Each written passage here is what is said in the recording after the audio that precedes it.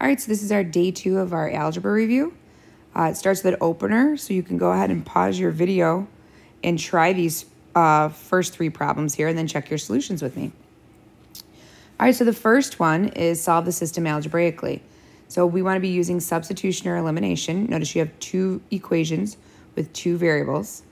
If you look at them, the second equation is solved for y. It says y is equal to. If it's y is equal to or x is equal to, you want to use substitution. So we're going to go ahead and use substitution. We know that y is the exact same thing as 3x minus 1. So anytime we see a y in the first equation, which I see one right here, I can substitute in a 3x minus 1. Now I'm going to write my new equation. I have 3x minus 2 times the y value, which is now 3x minus 1. I'm putting it in parentheses since it's more than one term.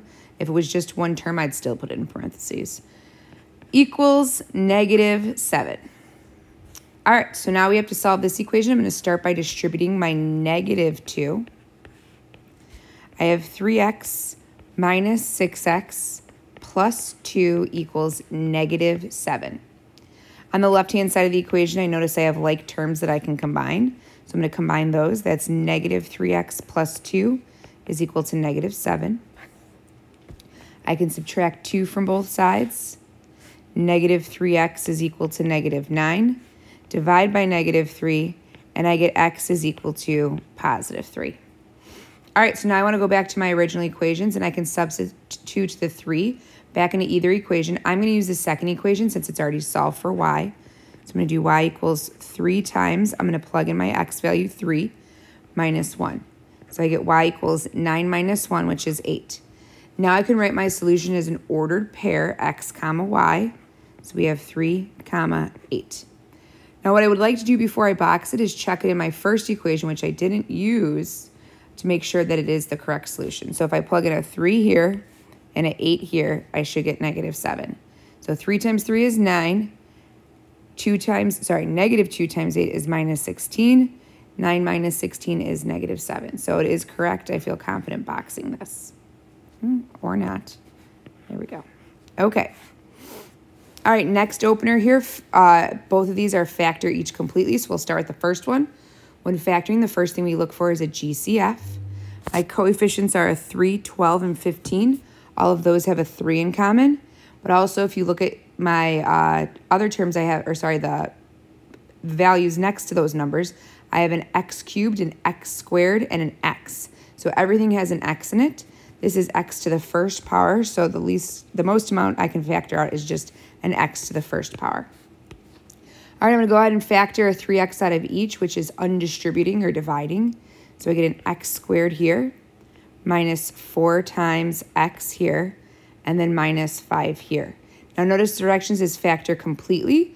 So if you look inside the parentheses, this is still a quadratic right here, which is potentially still factorable. So now I have to see if this is factorable. With a quadratic trinomial, I already took out the GCF, so I don't have to check for that. I'm going to use my organizational x. A times c is -5. B is -4. I'm looking for 2 numbers. When I multiply them, I get -5, and I add them, I get -4. That's -5 and +1. Divide by your lead coefficient, which is 1. I'm going to divide by 1, and now I can write my 2 factors. Don't forget to write the 3x first, and then I'm going to write these 2 factors. Remember, we're doing upside down here. So this is an x minus 5, and the other one is an x plus 1. Now, if you look what's left in the parentheses, those are linear terms, and I already took out the GCF. So those are linear binomials, I should say. So they're not going to be factorable past that. All right, let's move on to the next one here. First thing I look for is a GCF. Coefficients are 1. I can stop right there, right? Because that means that the highest number that's going to go into all 3 is 1, and we don't worry about factoring that out. Now I'm going to look at, this is an x to the 4th and x squared, but there are no x's here, so they don't have any x's in common, so no GCF. I count the number of terms and notice that there are 3. So I'm going to use my organizational x to factor this. A times c, 1 times 12 is 12. B is 7. I'm looking for 2 numbers that when I multiply them, I get 12, and when I add them, I get 7. That's 4 and 3. Divide by your lead coefficient, which is a 1. And now, remember when you go to write your 2 factors, this is not an x plus 4, right, and an x plus 3, because these two terms must multiply to give me x to the 4th. So remember, if you're ever having issues with knowing what goes there, it's your middle term, whatever is there. So this is an x squared and an x squared. That'll give you your x to the 4th. All right, so we still have quadratics left. So we're going to look to see if our quadratics are factorable. This is two terms. I should go like this. This is two terms. So I'm checking to see if it's a difference of squares, a difference of cubes, or a sum of cubes. It's not a difference, so that's out. So now I need to know if it's a sum of cubes. X squared is not a cube, either is 4, so that's out. So that means x squared plus 4, not factorable. Same thing goes for x squared plus 3. If this was an x squared minus 4, I didn't mean to delete that whole thing, I mean to delete that, it would still be factorable because that's a difference of squares. But we don't have that. So this is completely factored. Okay, so let's move on to the new material. So recall from Algebra 1 that I is an imaginary number and it's equivalent to the square root of -1. So if you ever see the square root of -1 in an answer, you want to replace that with I. Same thing goes with if you ever see an I squared in a problem. I squared is the square root of -1 squared because it's I squared. Remember, when you square something, you multiply it by itself. So in other words, this square will cancel out, I'm air quoting there, that square root, and you get -1. All right, so what we're going to do is we're going to solve some quadratic equations. Notice the directions on this. It says solve each for all, meaning real and imaginary solutions. All right, so we're going to start with our first one, okay? So when solving a quadratic, there are several methods to solving a quadratic. It does go from the most efficient way to the longest way. So the most efficient way would be if you could solve by square rooting. So what you're going to do is you're going to look to see if, first off, if it's a quadratic. This is a quadratic. If there's just an x squared in it and not also an x, then you can solve by square rooting. So if you look at A, there's just an x squared. I can solve by square rooting. I can solve by square rooting. I cannot solve by square rooting. Furthermore, there's an x squared and an x. I cannot solve by square rooting. So let's start with the two that we can solve by square rooting so that we can actually get into these two. All right, so if I'm solving by square rooting because there's just an x squared, you want to isolate that x squared. So I'm going to subtract 3 from both sides. Oh, this one right here just had an x squared. My bad. It didn't have an x squared and an x, so they're all solvable by square rooting. All right, the first 3, that is. X squared equals -9. All right, so now I need to solve this by square rooting. So when you're solving to square rooting, by square rooting, we want to account for both the positive and negative answer that will work. What I mean by this, let me give a separate problem right here, is that if I said I'm thinking of a number, and when you square it, you get 16. Most people will say you're thinking of 4.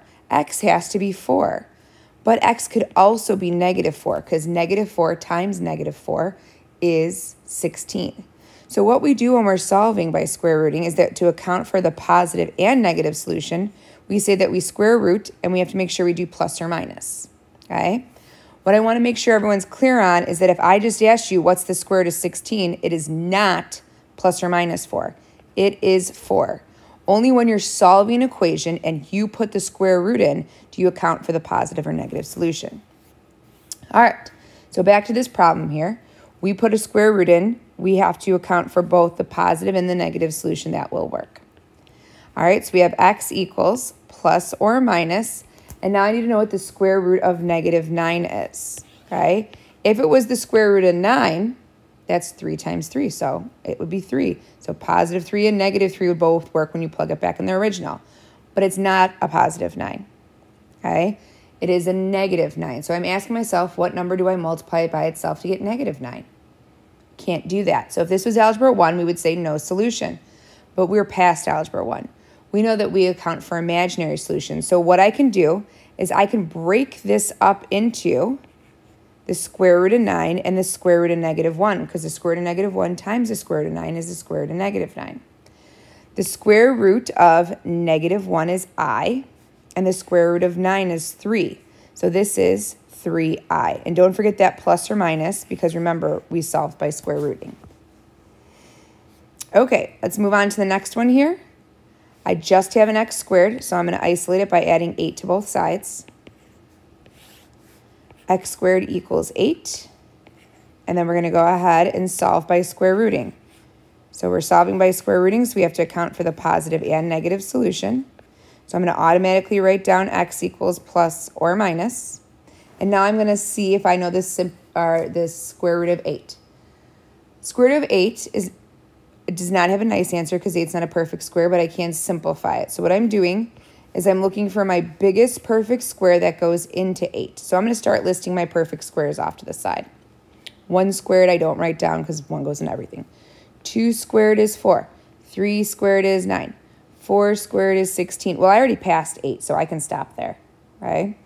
So I'm going to look to see where 8 would fall. It would fall right here. And that means that I don't need to check 9 and I don't need to check 16. They're too high. So I need to know if 4 goes into 8, which it does. So I'm going to say 4 is the biggest perfect square that goes in there. I'm going to write down how many times it goes in there, which is twice. And then you should always be able to simplify your first term right there. So the square root of 4 is 2. So this is 2 root 2. And don't forget your plus or minus that we wrote down beforehand. All right, next one. So at first I looked at it and I just saw this in my brain. I saw an x squared and an x, but that's not happening here. So I can solve this by square rooting. So I want to isolate whatever squared. So that's this right here. I want to isolate it. Okay, notice everything else doesn't have an x in it. If it did, I could not do this. So I'm going to subtract 3 from both sides. So now I have x minus 1 quantity squared is equal to 4. Now I can solve by square rooting because I want to get rid of that square, right? So I'm going to do square root plus or minus. Square root plus or minus. The square root cancels out the square, and I just have x minus 1 equals. Don't forget your plus minus. Write it down right away. And now I'm asking myself, do I know the square root of 4? I do. It's 2. All right, now I can add 1 to both sides. And I have x equals, we're going to write this number first always, 1 plus or minus 2. Now, if that was a radical, meaning if this was root 2, we'd be done, we'd box our answers. But since it's not, we're going to keep going. We're going to be able to get our 2 answers right now. So we have 1 plus 2 is an answer, which is 3. And we have 1 minus 2, which is an answer, which is negative 1. So there is our 2 solutions, 3 and negative 1. Okay, let's move on to the last 2 in this section. Okay, so I look to see if I can solve by square rooting. There's an x squared, but there's also an x here, so I cannot solve by square rooting. So if you can't solve by square rooting, the next thing that you want to try is to solve by factoring. Okay, we spent some time on factoring already. You spent a lot of time in Algebra 2 on factoring and in Integrated on factoring. All right, so in order to solve by factoring, rule number 1, it has to be equal to 0. Okay, so this is not equal to 0, so let's get it equal to 0 by adding 20 to both sides. X squared plus 9x plus 20, forgot my x there, equals 0. So now I can try to solve by factoring. So you're going to look on the side that's not equal to 0, or that doesn't have a 0 on it, and you are going to ask yourself, or you're going to factor it. Okay, so when factoring, first thing you look for is a GCF. There's no GCF. So you see how many terms there are. There's 3. So we're going to make our organizational X, and we're going to try to factor it. So we're looking for 2 numbers that multiply to give us A times C, which is 20, and add to give us B, which is 9. So you ask yourself, do I know these 2 numbers? If you don't, it's not factorable. We move on to our last method. But we do know these numbers, 5 and 4. Don't forget to divide by A, which is 1. And now you can write your 2 factors. This is an x squared, so this is x plus 5 and x plus 4. Now you can use the 0 product property that says this or this has to be equal to 0. So I can do x plus 5 is equal to 0 and x plus 4 is equal to 0. So now solve each one of those. X equals negative 5, x equals negative 4. And there are your 2 solutions. Okay. All right, last one here. So I see an x squared and an x. I cannot square root. So I say, okay, I'm going to try to factor. It has to be equal to 0. Done. So I'm going to try to factor it here. I'm going to make my organizational x. A times c, 1 times -1 is -1, b is 6. So I'm looking for two numbers that multiply to give me -1 and add to give me 6. It's not going to happen. So this is not factorable. That does not mean not solvable. All quadratics are solvable. Okay, so now we have to solve it. Our last hope here is quadratic formula. Okay, you can use quadratic formula on every single problem. It's just the longest way. So you don't want to use it unless you have to, or at least that's my thoughts on it. All right, so I'm going to use quadratic formula to solve this. So let's remind ourselves of what quadratic formula is. It's the equation x is equal to, so this is how you find x.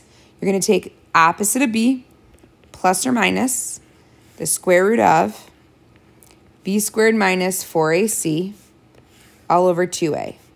So there's plenty of songs to help you memorize this. If you have to look them up on YouTube to help you memorize it, it's fine. But it must be memorized for this semester. We do get quadratics that you have to solve where it's not factorable and you can't solve it by square rooting, that you have to use the quadratic formula throughout tests throughout the semester. Okay, so let's remind ourselves of what a, b, and c is. A on this one is 1, b is -6, and c is -1. All right, so we have x equals, we need the opposite of b, so -6, plus or minus the square root of b in parentheses, so 6 squared. Let's actually add that into the formula. Whenever I put in b here, I'm going to put it in parentheses before I square it. I'm going to put a and c in parentheses, and I'm also going to put a in parentheses there. All right, let's go back to our quadratic formula. So I'm at -4. I times the a value times the c value. So a was 1 and c is -1. And then all over 2 times a in parentheses, which was 1. All right, so now we have to clean this up. This is a process to clean this up. So what I like to do is I write x equals -6 plus or minus the square root of all over. And now I'm going to break it down, all of these numbers right here, to 3 numbers. So first I'm going to do 6 squared. 6 squared is 36. If it was -6 in parentheses squared, it'd still be 36. This first number should always be positive because you're squaring a number.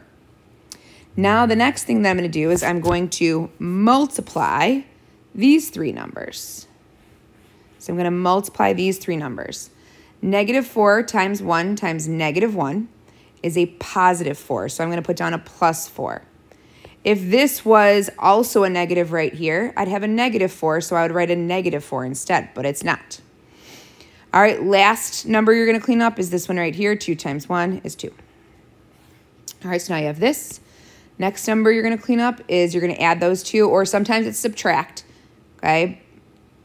X equals -6 plus or minus the square root of 40 all over 2.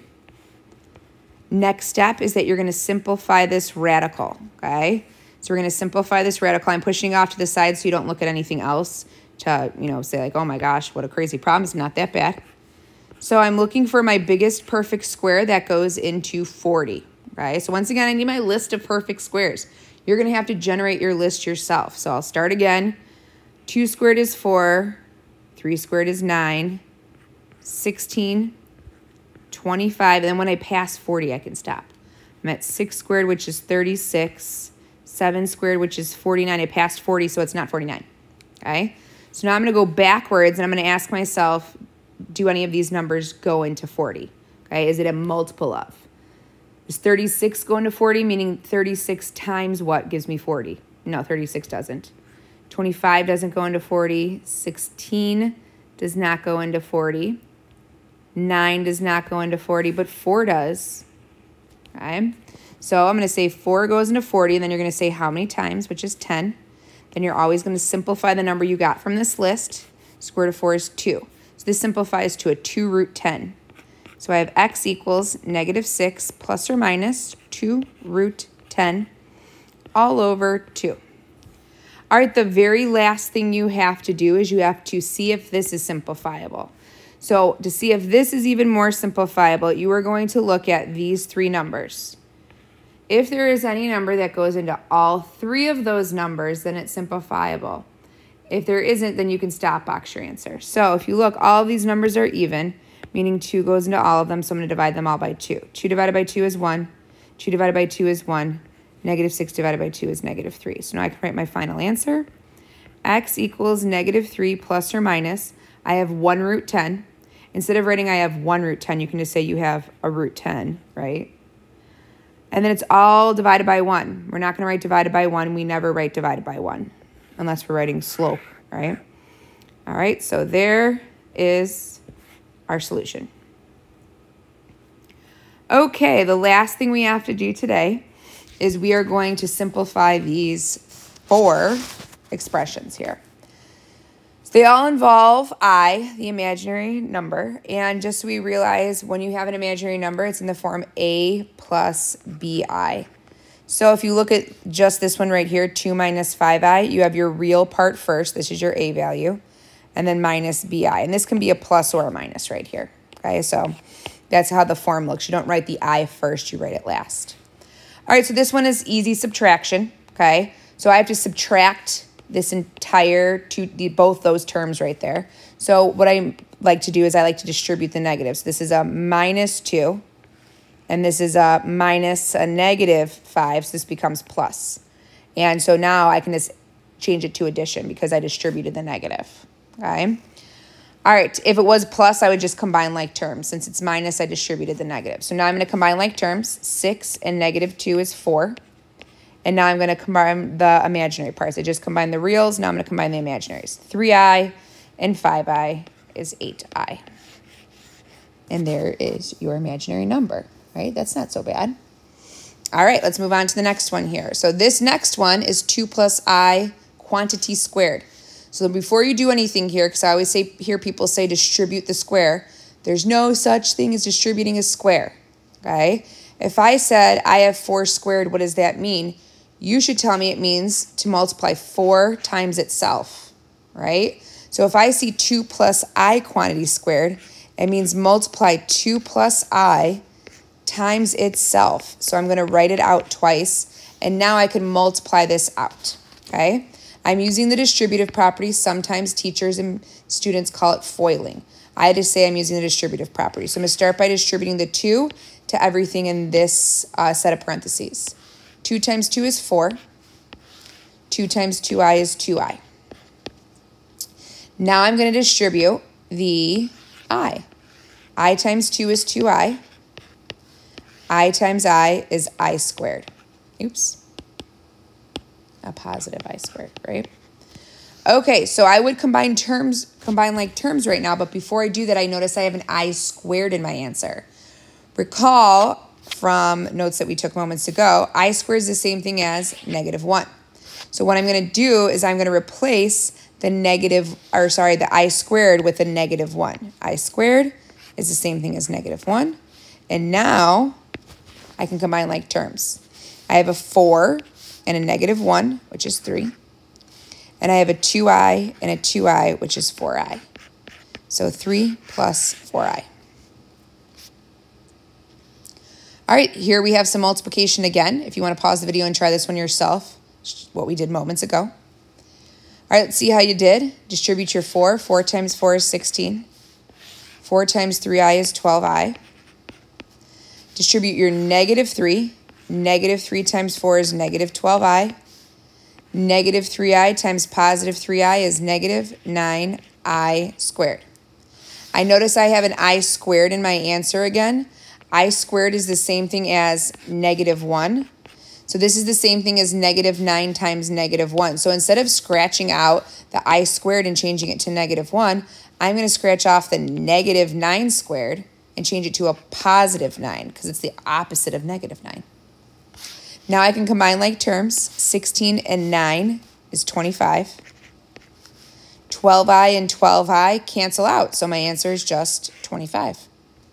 Now the reason that 12i and negative 12i canceled out, if you look at the original equation, they almost look identical, the two binomials, but they have different signs right here. These are called conjugates, meaning that the A term and the B term are the same, it's just that the signs separating them are different.